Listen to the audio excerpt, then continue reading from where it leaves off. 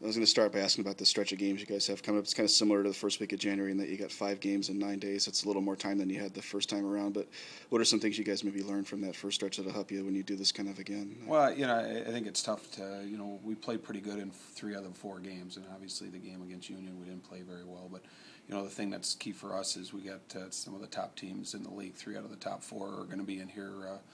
And then obviously St. Lawrence is playing much better, and Brown's a very competitive team. So for us, it's keeping the shift short, maybe getting some guys that haven't been in the lineup. But we gotta get things turned around, and I think it's doing the little things well. And hopefully we'll get some of our injured guys back here in the next week or two. But it's a frustrating time, but I don't think anybody's given up. We still think we can get it turned around, and it's a fine line between winning and losing. So for us, it's just trying to do the little things well, and obviously we got to do a better job of putting the puck away.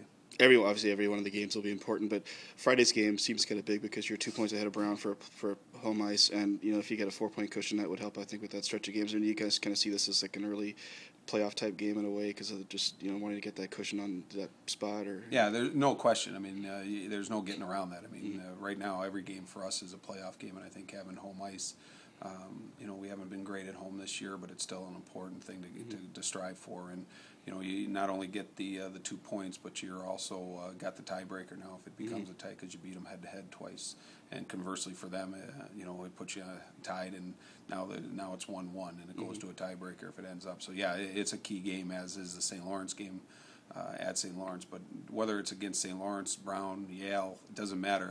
Every point's so important. So we got to just try and I think for us right now it's confidence and get that winning feeling back. And we're gonna obviously be shorthanded, so we gotta make sure we tighten things up defensively and do a better job in the offensive end. Yeah, I did also want to kind of give people an injury update as far as do you know if anybody might be back this week that was missing last week? Well, right now I don't.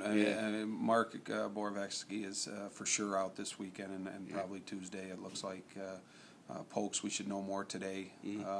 Whether or not he will be ready for the weekend is probably doubtful. Benny definitely will not be playing this weekend. We're hoping maybe next week, Union RPI, that he'll be healthy for. But it's unfortunate that it's hit this time of year, but that's the way it goes, and we got to deal with it. And we're not going to make excuses. But obviously, we're hoping to have all of them back before the playoffs get here. And lastly, I was going to say a little bit about Jake Morley. His role's kind of changed, over the years. This year, he seems to be, one of your top scorers too. But he's always been a physical guy too. What do you kind of look for from Jake? Like when he's playing his best, what does he give you guys? Well, I think the big thing is, like you said, his physicality. I think when Jake's effective, he's winning battles down low. He's very good in the defensive end. Whether it's killing penalties, he's been good on the power play in terms of giving us a net front presence and winning battles down low. And but to me, when he's at his best is when he's playing a physical, in your face game, and not too many guys are going to take the puck away from him. And he's gotten banged up here a little bit the last couple of weeks and is playing with some nagging injuries. And we given him a couple of days off this week to hope and get him refreshed. And it's tough. It's a tough stretch in February for any club because everybody's going to be dealing with injuries. But Jake plays so hard every night, and block shots takes a lot of takes a lot for the team, and I think the guys respect that. But he's been a great leader for us both on and off the ice this year. And the only thing is, because everybody's role kind of changes when you go to different teams.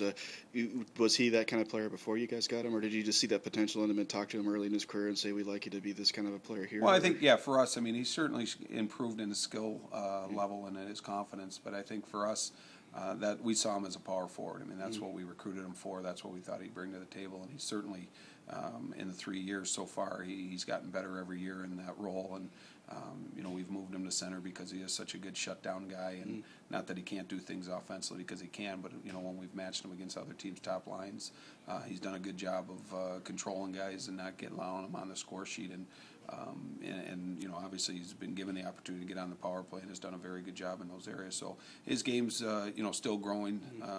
He's still improving in a lot of areas. I think his offensive game can improve, but he does a lot of little things well. And the more you watch him, the more you respect what he does out there. Thanks, Rich.